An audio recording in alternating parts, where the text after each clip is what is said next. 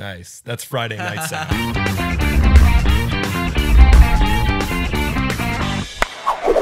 Hello, everybody, and welcome to Blue Jays Today, where we always have something to say about the Toronto Blue Jays. I'm your host, Adam Peddle. And I'm your host, Nicholas Playlog. And today, we're going to be breaking down and talking about all of the implications of Taijuan Walker signing with the New York Mets. But before we do that, guys, please make sure to subscribe, like, and comment down below. Also, if you like to gamble and if you like to lose money, just like we do, then hop on Monkey Knife Fight. It is a great daily fantasy betting app. This is our code right here. Today's Jays. If you put in a deposit of anything up to $50, you will get 100% your deposit back. So $50, you now have 100 in your account. And it also really, really helps out the podcast. So please make sure to check them out. All right.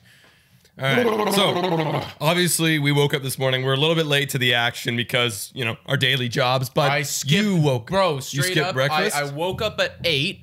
You texted me at 8:01. What did I say? I was like, fuck! You said, you were like, fuck, Walker to the Mets, Walker. Or no, you were like, fuck, he just signed. Yeah. And I'm like, I saw that and I got in the shower and I'm like waking up in the shower and I'm like, God damn it.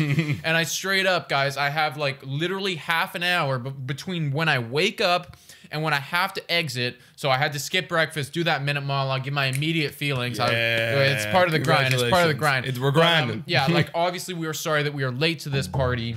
But at least now we had time to analyze it and really think about what does this mean, not only for the Mets, but for Walker and also for the Jays, more importantly. Sorry, Mets fans, you guys are important too, but obviously, as you can see, we're plastered in Toronto gear. Yeah, I mean, like, I care about you, but, like, not really.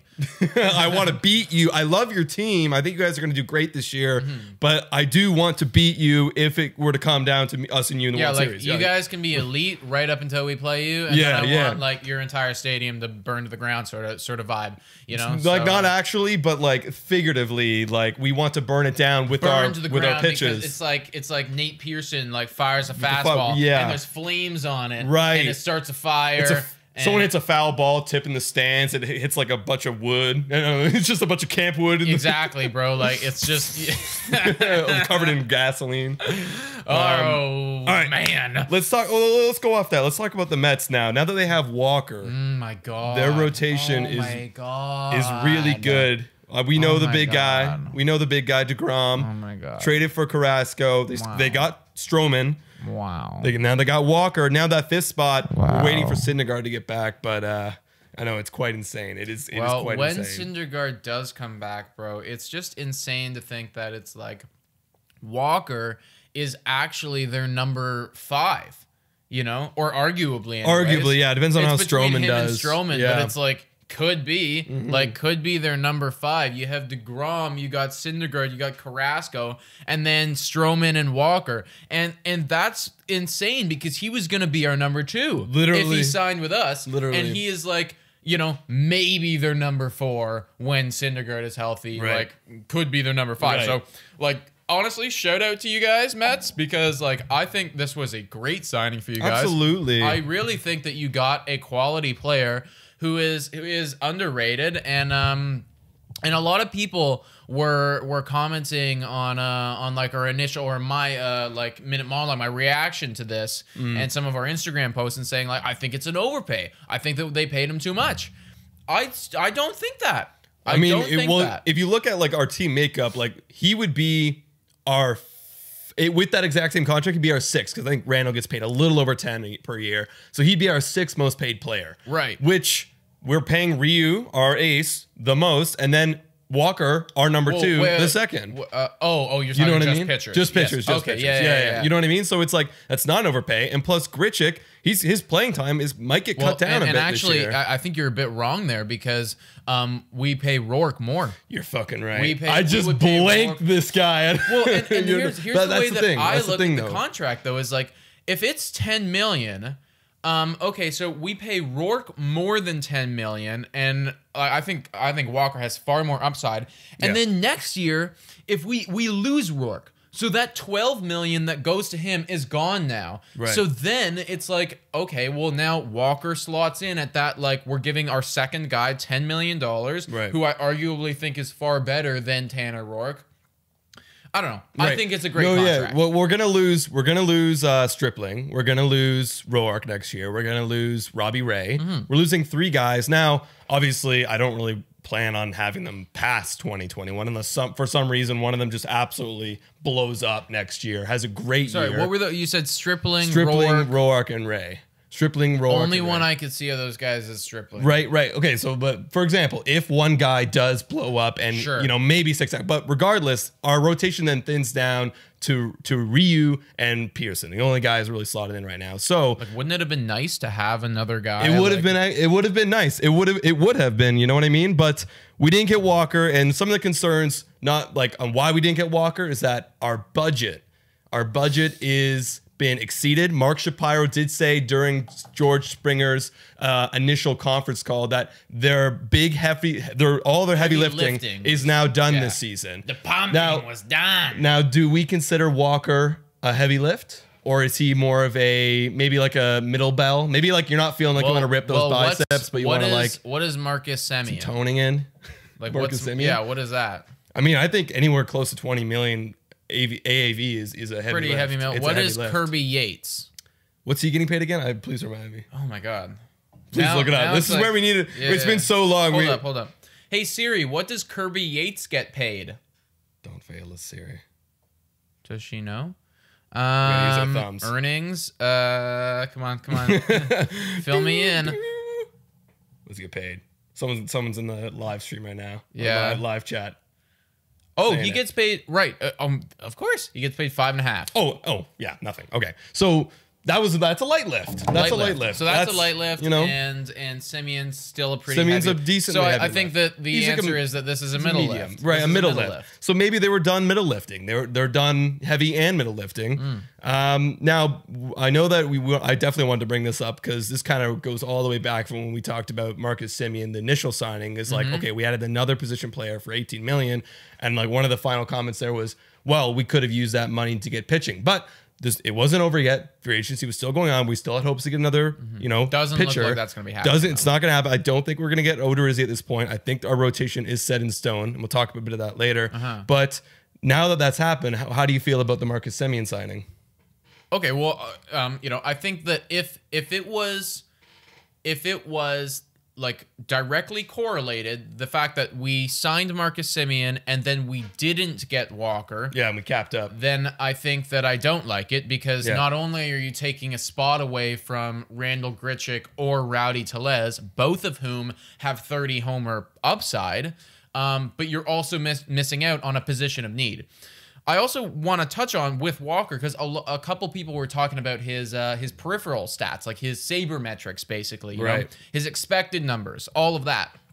And I looked at them, and they're not great. But one thing that I noticed about him was that they've never been great. Right.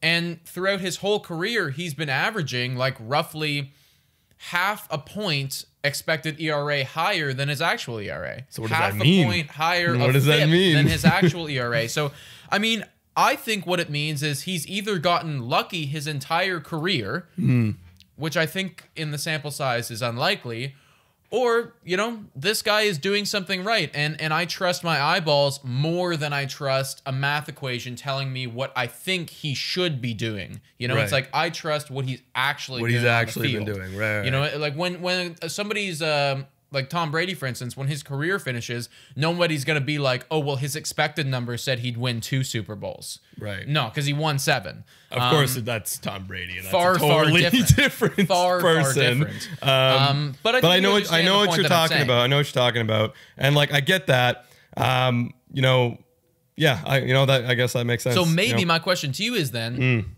do you think that the management saw those numbers? And because there's a couple options here. It's either we were over budget and we were like we literally cannot afford $10 more million, or they said, well, actually, like we just don't think that this guy's worth $10 million. I don't think they saw Walker and said we don't like this guy, or else they wouldn't have traded him for him in the first place. You know what I mean? They wouldn't, because they've said and he was dominant when they got him. He could have only gone up in their mind. Exactly. So I don't think that's the reason. I think it just comes down to the fact that we literally hit our budget limit. You know, and then we couldn't afford another pitcher. So, you know, then I was thinking in my mind, it's always been the plan for the Blue Jays to trust and trade for all these young starting pitching prospects. We've been doing that for the last 2 years. We've been, you know, Anthony Kay, we drafted TJ Zoik, right? We have SWR in our system coming up. We have Nate Pearson. So SWR, nice. I know. Simeon to him as that. I always see it in the comments. I'm like, that's a lot easier to say. SWR, swir. So I think that the management has always had this plan B in the back of their mind that they were going to go out and just get the best players. George Springer, they were able to get Marcus Simeon, which they do highly believe in, and we're going to have to see how he does.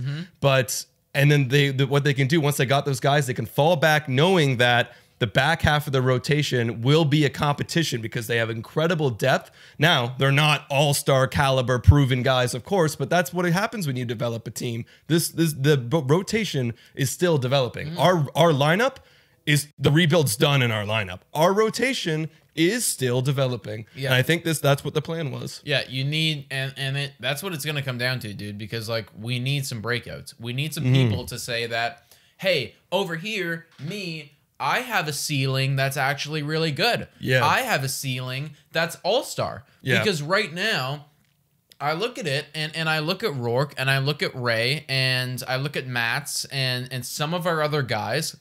And don't get me wrong, they've done that. You know, Ray was dominant in a couple years ago. Rourke has been dominant a couple years ago. They've hit those ceilings, but I don't know if they still have them now. I think they're bridges. That's it. You know, that's what they are. They are literal bridges until these young guys come up, can figure it out. And once they do that, and once those contracts leave, now we have more space. Maybe, you know, someone told me that the free agent class next year isn't as deep. I think I've seen a couple guys that I would actually like. Well, one guy on the Mets, Thor. You know, there you go. A guy who was on our team previously. There you go. I know there's definitely good pitchers that would definitely fill in our rotation that are available. But yeah, like Ray, Rourke, and Stripling, those are bridges. They're gonna get us over the hump because, you know, I always like to say we're still ahead of schedule. You know, we're way ahead of schedule. Our lineup is way ahead of schedule. Hold up, for 1 sec. Yeah, only if we were sponsored. Any beer companies? Wait, I just want them to hear this. Okay. Nice. That's Friday night sound. That's a Friday night sound. Yeah. Any beer companies out there that want to sponsor us, you can contact bjtpodcastcontact@gmail.com. Honestly, guys, we'd be your like best. We would be like, yeah, for sure. I would do so much for you. Literally, no, we're totally open. We're super easy to get along with, super chill. You know, Monkey Knife Fight, we had a great time talking to them. We're flexible, like super flexible. Like if you guys want to give us a lager, a pilsner, an IPA, I'll try anything really. I'm ready to sell. I'll drink whatever you want. No, seriously, man. Literally, I don't want to say it because you don't deserve know what? One day, one day I kind of want to have a Blue Jays Today beer. Oh yeah, we brew our own beer. That'd be fucking elite. Yo, one of the, I'm not gonna say their name, but you know the winery that where they bottle. There's a winery near us, guys, and they make they label their own wine bottles. Maybe we should just do Blue Jays Today. You like get a wine, and then that'd be perfect for the wine unwind. That would be perfect if we don't get a sponsor. Yeah, because right now, guys, we're looking for a sponsor for our wine unwind, so we can try new wines. You know, it makes sense. It seems like a perfect advertisement. Exactly. But if not, then we should just make our own wine. We should. And actually put your label here. Oh my God, what if we made the label? Put your wine here. Or just sponsor us. Yeah. Guys, we're not hiding anything back. I mean, let's be real. For those who are hardcore fans to see our Instagram, we literally work all the time, and it's we just want to make money off this. So this could be our job. I hate my job. Oh, it's just so unnecessary. It's just for money. It's just so I can live, bro. It's just so I can live and do this. Literally. You know, it's so if this could be paying for living, it's it's paying for living and this, and I'm having more fun. Yes. And I don't have to go to work. Oh. And this podcast would have been done 10 hours ago. Literally would have been done by before noon. Yeah. Like, seriously. It literally, we would have had this, we would have done this. Like, Done. everyone would be like, we'd be just. Guys, promo code today Jays Monkey Knife Fight. Check it out in the description. We've completely devolved from the topic. Right. Let's bring it back then. So now let's think about. We talked a little bit about the Jays. I did a spilly. Oh no! It's if you were sponsored, you could be like, it's so good, but I can't. I just gotta keep drinking it. I've only had one beer, guys. I'm actually like not. Yeah. No, we're just excited. Okay, let's go back to the Jays. Yes. So obviously the rotation is not championship caliber. We all know this. It's honestly probably below average. However, if we do, now that we have a lot of depth in this position with a lot of guys who haven't really proven anything, the bright side is that Montoya said that it's a wide open competition in the back of the rotation. It's wide open. Well, here's the thing, bro. It's like we have like 8 question marks right now. That can play now. I think one of them has to be an exclamation point. Exactly. Now we have a spot open, and like probably like 6 of them are like they commas. One of them's a period, but one of them could be an exclamation. Exactly. point. And we have 4 guys locked in: Ryu, Ray, Pearson, Rourke. But we have a 5th spot, and arguably there's been talk of maybe even a 6th spot in the rotation. Right? Little. Ryu likes his rest. Yeah, Ryu likes his rest. It could be filled in with K or Stripling, or maybe if K has some bad outings, maybe it's Zoik now. Whoever wants to take that role, it's open for the taking. Yeah, I mean, I think that is now the storyline of spring training. Yes, it is. Because who's going to do the best in the next 4 weeks? You are going to get the opportunity at a major league level now to prove that you can do that. So if somebody comes out and they start firing strikes and doing good shit, they start just dominating. It's like you're going to be the first guy up in the major leagues. Can you continue that when it actually counts, when it matters? Absolutely. Absolutely. Who's the guy that you have your eyes on the most to maybe break out on this squad? Yeah, and I'll answer that question. I'm not going to count Stripling or Matz in this because they're a little bit older. I'm going to look at some of the unknowns. Thornton, I don't think he's going to break out. He'd be okay. His ceiling is kind of capped. It would be for me Anthony K, Zoik, and then maybe midway through the season, he's not going to come up right away because of playing time or service time.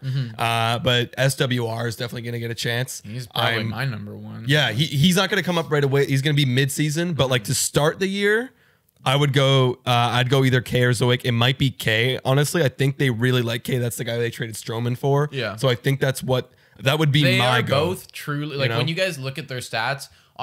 Honestly, check their stats out. I don't know them off the top of my head, but these guys have had a combined innings of like maybe 50 or 60. Yeah, it's very in their tiny. Entire career. Like it is truly the definition of a question mark dart throw. Like we're just like maybe these guys could hit.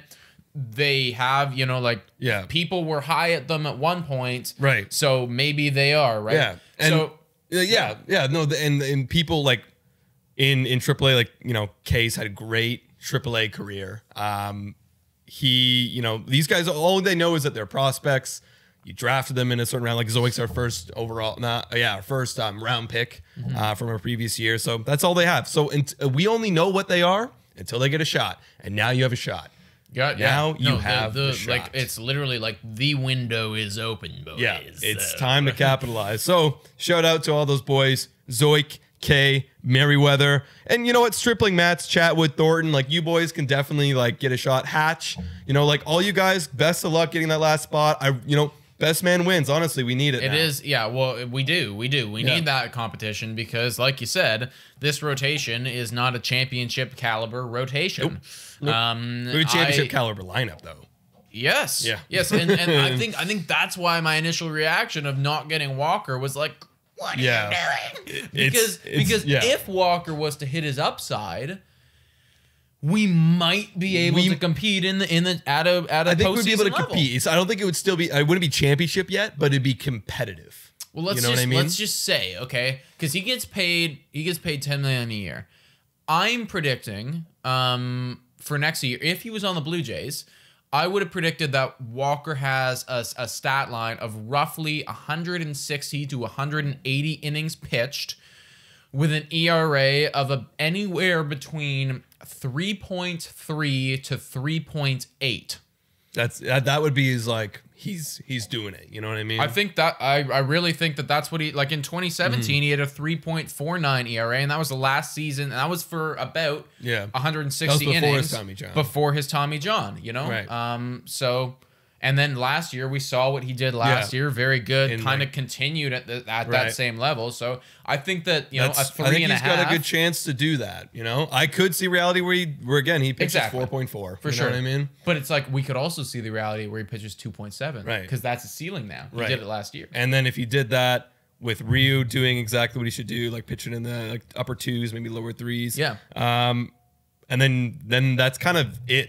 Like, and then you got to hope for Pearson to break out. You got to hope for, which we already are hoping for anyways. Like, so either way, it's like the rotation isn't gonna compete with the Mets or the obviously these are NL teams, but Mets and Dodgers. They are and better. San Diego. The NL teams are way better. Like, but really, like the only other competitive AL rotation I could think of off the top of my head is Cleveland and White Sox. Really, the only rotations that are like really sticking out to me. Cleveland is kind of left because a few guys have left, but I still think they have a good chance. I'll be honest. I think that the Yankees can do something, bro. They got Cole. They got super dominant.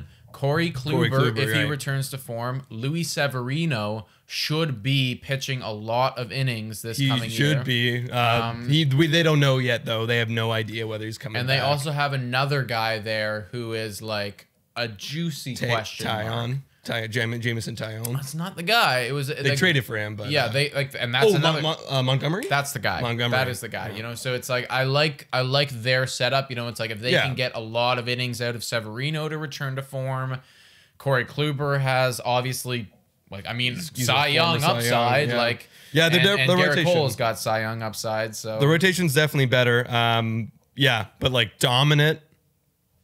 Yeah, they could be dominant. White Sox, I can say easily that they're going to be dominant. I'd say that the best three rotations in the league are, and in no particular order, Mets, Dodgers, Padres. Yeah, all in the NL, right? Yeah, so, exactly. And I mean, like, I'm glad it's over there, not over here, but eventually we probably need to deal with it. By the time we get there, like we've been saying, 2024, right? So by the time 2024 rolls around, that's when I want that rotation. That's when I want those, signing the Walker types at the back half, filling up the rotation like that. That is very true.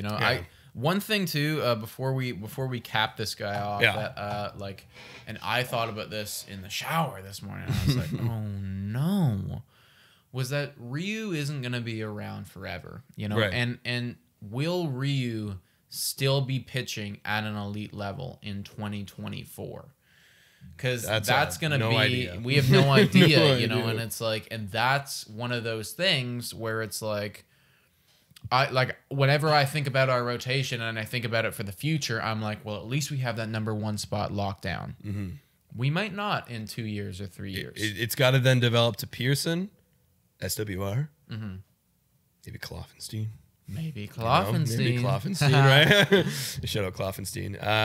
And then some acquisitions, So the rotation could look completely different in 2 years. Probably. You know what I mean? It probably will. Ryu's going to still be there, obviously, unless injury.